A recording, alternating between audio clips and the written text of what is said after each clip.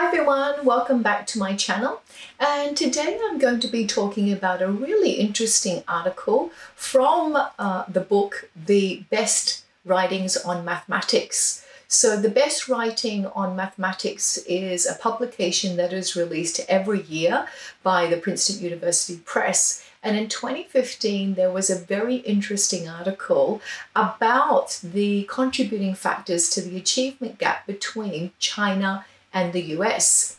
And this is all in terms of mathematics. So I wanted to kind of highlight some of the really interesting points and ideas that the two authors pointed out about the differences. And that doesn't mean to say that one is better than the other, but we can actually learn from different cultures and then adapt those great teaching ideas or learning strategies to our own context and ensure that it actually applies to our own cultures.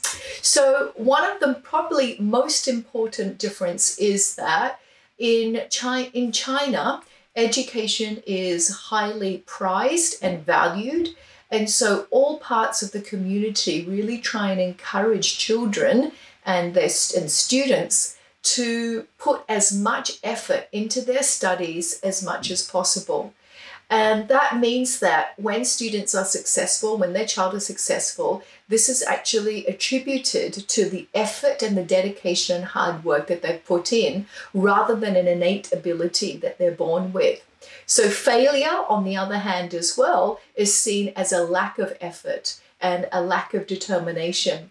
Now, another interesting thing is that the education system in China is completely centralized by one body. So there is actually one set of textbooks, there's one set of teacher manuals, there's a teaching and learning framework, and then there's a workbook that's given to all students. Now, in the US, as we know, the education system is decentralized and really governed by over 13,000 different school districts. It's more state-based, but really district-based. So districts really have the power to be able to decide administration, curriculum, and make all the important decisions about what happens in terms of the education and structure.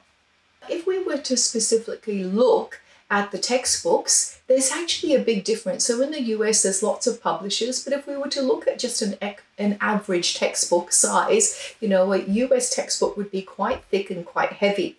If you look at a Chinese textbook per year, it's actually quite thin. So what's the difference between a really thick textbook and a thin textbook? Well, in the US, there tends to be a lot of repetition in the textbook. So using and adopting a spiral kind of curriculum where there's a lot of repetition and there's a lot of content coverage that's not necessarily encouraging depth of understanding. Now, in the Chinese textbooks, it's very clear, it's very coherent, there's no repetition, and learning is focused on students attaining a mastery level when it comes to understanding different mathematical concepts. So in China, the focus on mathematical learning is really on a deep understanding of the concepts and attaining that mastery level. So I'm not really saying one is better than the other, because there are a few other elements that we really have to take into consideration. So in my next video, I'll discuss the teachers and teaching and the differences between the US and China. I'll also look at the students and the student demographics and population too, and then give some recommendations of what I think we could take from both of the different cultures. So thank you so much for watching, and don't forget to subscribe. I'm going to put a link to the book in the description box below, and see you next time. Bye.